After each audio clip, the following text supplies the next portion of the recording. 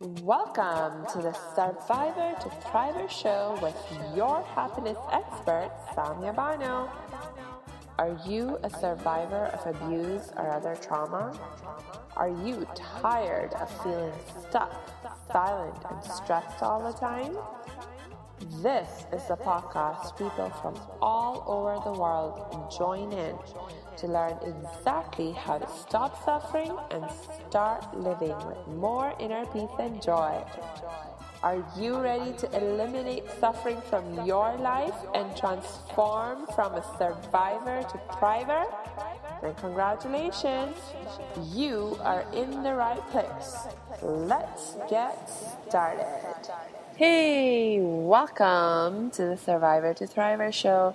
Yesterday I shared with you how I finally broke through the silence around my being a survivor of child sexual abuse. The first time that I broke through that silence and the impact that it had on me.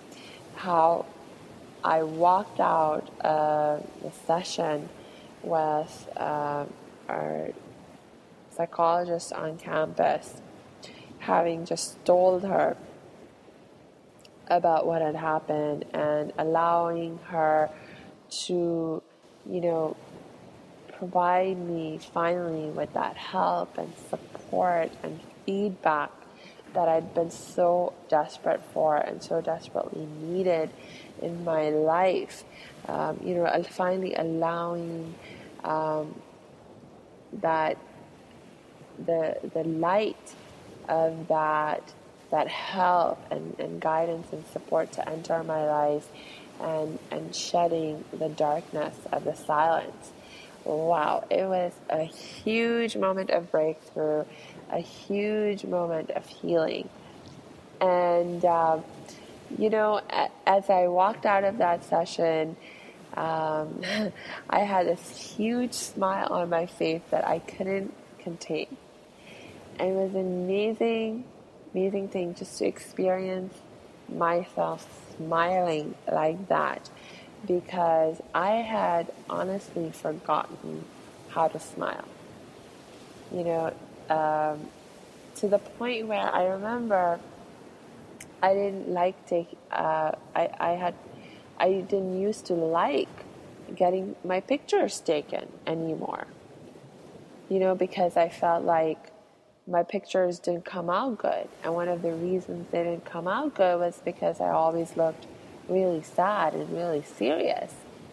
And actually, I personally thought I looked okay. Like, yes, I looked serious and in my pictures, and I thought I looked fine, serious, but people were always commenting. Like, whenever they saw my pictures, they would comment on how sad and serious I looked. And then they would comment on and start asking me questions about why wasn't I smiling, and smile. And I just couldn't do it. I'd forgotten how to smile. And I remember there were a few pictures where I tried to smile, and it just came out looking just ridiculous. I felt ridiculous, and when I saw my pictures where I was attempting to smile, I thought I looked ridiculous. So I just decided to just avoid being in pictures, avoid getting my pictures taken. And, that's how it was. And this one day now, like, wow, I had this smile on my face that I couldn't contain, and it felt completely natural there. And it was an expression of this joy that was bubbling up from within me. And it was just so amazing to experience, because it just had been so long since I had felt that kind of joy and happiness and even peace, this inner peace in my heart, in my life. it was a truly, truly amazing day. Before I go on telling you about what else happened and the amazing progress that I started to make in my healing process after this breakthrough that I had, the breaking through of my silence. I want to take some time today to reflect on some of the lessons, really important lessons that we can learn from this part of my story. Okay, and one of those very important lessons is this idea of how much time may be needed to heal for someone. And the answer is that there is actually no right answer to this because it's a very individual experience. Okay? There are certain aspects to the healing process that are universal, that pretty much everyone who has experienced some kind of trauma in their life, we notice that they go through certain stages of the healing process, certain experiences, certain perspectives that they develop, and they're pretty common among survivors. But then, at the same time, there's certain aspects of the healing process and certain aspects of our experience as we go through the healing process that are very individual and unique to us. And the amount of time required to go through the different stages of the healing process is one of those elements, that it's different for each and every one of us, because there are so many different things that have an impact on this time factor. So, for example, in my case, and by the way,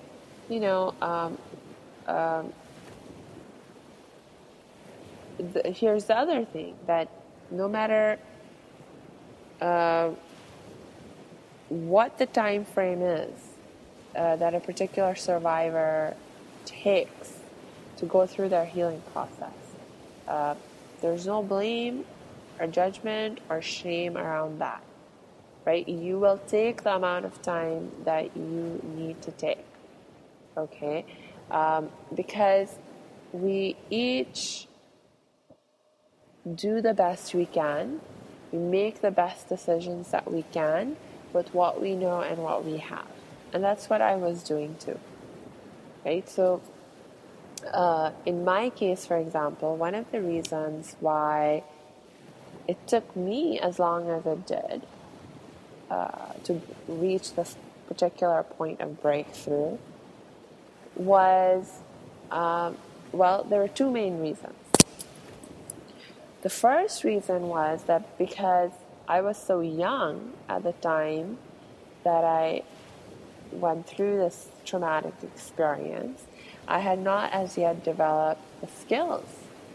For example, I did not have the skills for managing my emotions effectively. I had not yet developed the effective skills of how to communicate my feelings effectively and clearly and articulately, right? So I was missing a lot of these kinds of crucial skill sets. But the other thing was also the environment.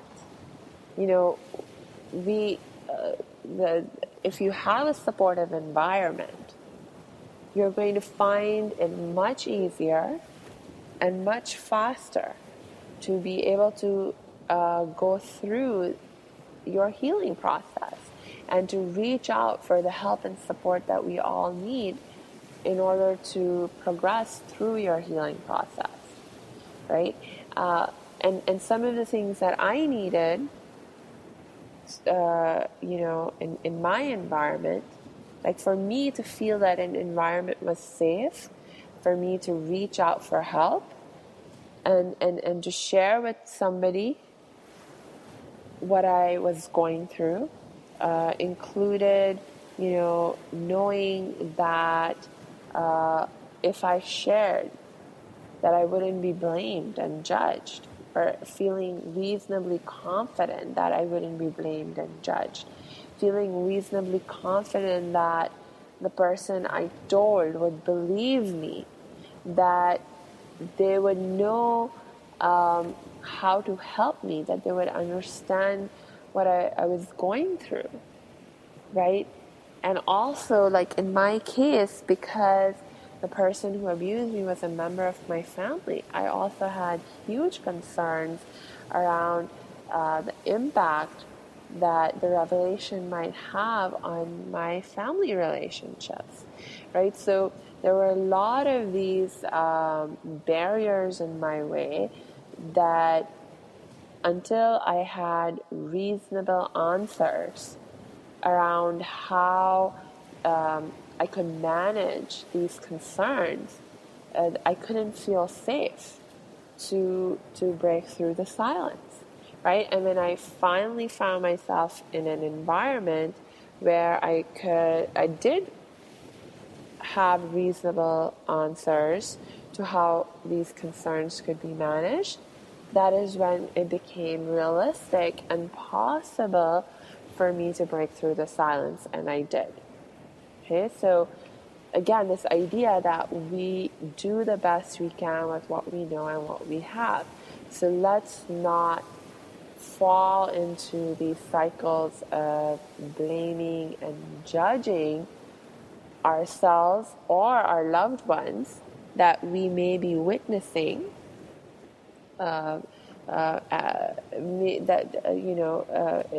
If it's our loved one who has experienced some trauma and we are witnessing them going through the process of healing or trying to cope with the trauma in their lives, let's not get into these cycles of blaming and judging. Instead, let's shift our focus away from the problem and towards the solution, right? So it's like, okay, remember, I'm pretty sure I talked about this in one of the earlier episodes. Whatever you're feeling, right, there is a validity to those feelings. You're not going crazy. You're not feeling the way you're feeling because there's something wrong with you. Your feelings are in fact your friends. Your feelings are your friends.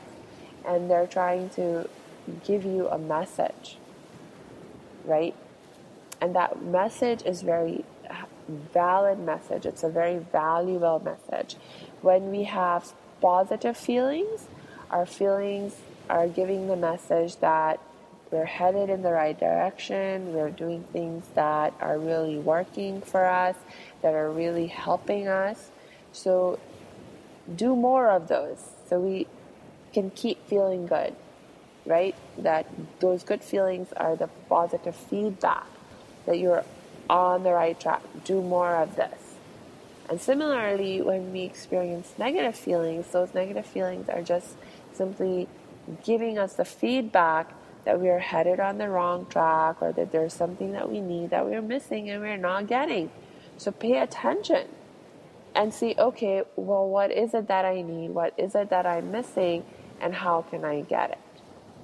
Right? So you can do this for yourself, and you can do this for your loved ones when you find them struggling. So avoid blame and judgment. Allow yourself the time that you need. Be patient with yourself, and allowing yourself the time you need to go through your process.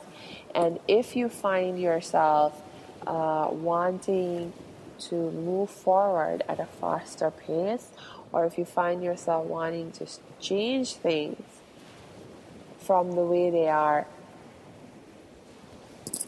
Respect your feelings, listen to your feelings, see what they're telling you about what's missing, where you may be going wrong. And when you're able to figure that out, when you're tap into that wisdom, that inner wisdom, then you'll be able to find the appropriate solutions for how to move forward for yourself, just like I did. And again, your inner self will be your best guide. If you are the support person, if it's your loved one who's a survivor, look, don't trust them to know, right, when it's the right time for them to take the next step and to move on. You can encourage them, but don't force them ever into doing something they're not ready to do. Okay? And similarly for yourself, don't force yourself to do something that you don't feel ready to do. Okay? Trust your inner knowing, trust your gut, trust your intuition and your instincts. So I'm going to go ahead, wrap up right here for today, pick up where we leave off today, tomorrow. And until then, remember to connect with me, give me your feedback, your comments. I love to hear from you. Just go to my website, the academyofthriving.com, and you can contact me through our Contact Us page there. Until I see you tomorrow, I wish you lots of peace and joy.